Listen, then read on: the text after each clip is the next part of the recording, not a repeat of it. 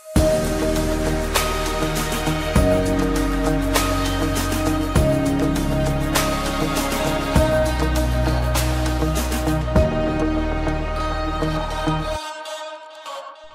and welcome to this demonstration of the GSG-8 GNSS simulator from Aurelia.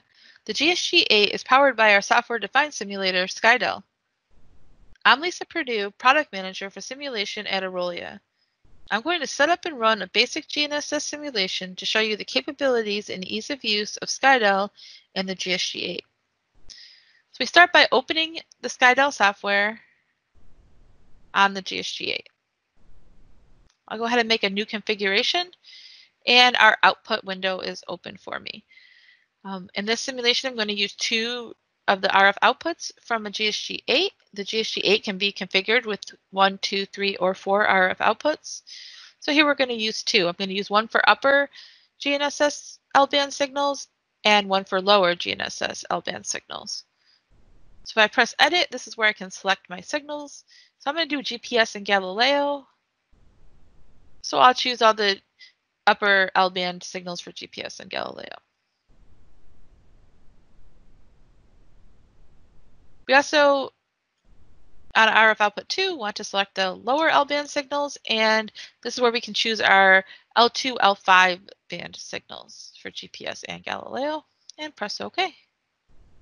You'll notice that I didn't have to select how many of each satellite that I want. I don't have to assign them to channels. I don't have to worry about a channel count or which frequency is where. The software-defined architecture of the GSG-8 running Skydel allows us to just generate all in view. We can generate hundreds of signals from the GSG-8, so we don't have to worry about limiting any of the constellations or the satellites in them. If you want to generate a specific number of satellites, you can do that in some of the other menus. With that, by setting up the output signals, I'm really ready to go. I have a simulation status of ready, so I can press start and start generating the signals. But I do want to take a look at a couple other menu options in order to create our simulation. The first one is the start time. So I can choose a custom time, which we have a decent start time already in there that would work, or I can just choose to use my computer's time. So here is the actual date and time from my computer, and the other option is the GPS timing receiver time. If we want to synchronize accurately to the live time, we can do that using a GPS timing receiver. And next, I want to look at the vehicle menu. So this is where we're going to define the trajectory for our simulation. So we can have fixed, which just means we're just going to stay in that same spot that you identify the entire simulation. We can have a circle. We can do track playback, which allows us to import NMEA or CSV files that you've previously either recorded or generated from another tool. We can do vehicle simulation, which is using OpenStreetMaps. We can generate a route from point A to point B, so that can be automatically done for you, so you don't have to define your own trajectory. We'll do it. The hardware in the loop mode is the mode that we have to set to allow us to accept the trajectory information in real time. And we have a Earth orbiting spacecraft trajectory tool to allow us to generate orbits for vehicles that may be in space. So you have spacecraft in low Earth orbit, medium Earth orbit, geostationary orbits, and highly elliptical orbits. Any type of orbit in space, we can generate that with the Earth orbiting spacecraft tool. So for this simulation, I'm just going to use a circle. So once I select that, I can press edit and change the parameters. So we have the how big is the circle. I'm going to make it a little bit bigger. And then we have the speed, which I'm going to make a little bit faster. On the left, we have the center position of the circle. So we have a default position set, but you can choose your own. You can search for a location and use that. You can move the map and recenter it and move it to where you want. So there's a lot of ways to select where that center position is. So I'm going to choose that and press OK. In the vehicle settings, we also can add and change the antenna patterns. We can support gain and phase antenna patterns, so that's selectable there. And then we're all set. We're ready to go. We're ready to run the scenario. I'm going to connect a receiver real quick so that we can see the receiver feedback from the scenario right in the same interface that we're using to configure.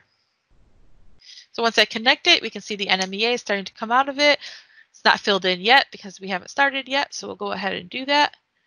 I'm going to press start and start sending the RF over to my receiver. You saw it went from the status of ready to initializing to streaming RF. It only took about a second, so that's how fast the simulation can start. When I look down at the bottom at the Constellations tab, when we're running, this is where I can view the satellites that we're generating. Here, I can view them, independently of each other or all in the same sky plot. When I choose these, I can see which signals we're generating and what their relative power levels to each other are.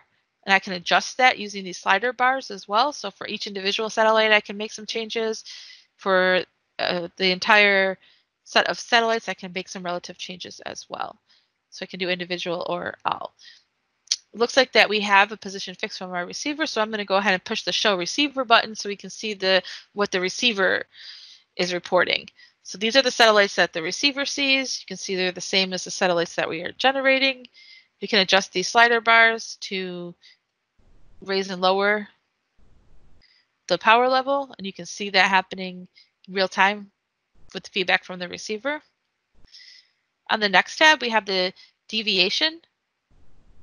So this is the deviation from the truth data that's being output by the GNSS simulator. So that's the real, what we're simulating, and then what the receiver is seeing. So we can see in real time what that deviation is. So you have that automatic instant feedback. We can look at this GNSS spectrums on each radio. So what are we actually generating? What does that look like? What do those signals look like?